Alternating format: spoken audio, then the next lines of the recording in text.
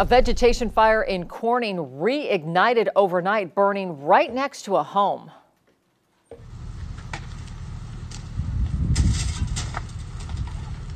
Now the flames crackling in that video from Dulce Munoz. She told me she noticed the flames burning right next to her neighbor's home around 10 last night. Her son then alerted the neighbor and everyone is okay. This was a spot fire left over from the Gaylord Fire that started around 3:30 Sunday afternoon. It burned 47 acres near Gaylord Avenue and Hogue Road east of Corning.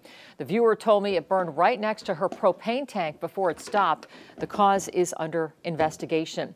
Evacuation orders were issued for the area yesterday briefly, but were quickly lifted.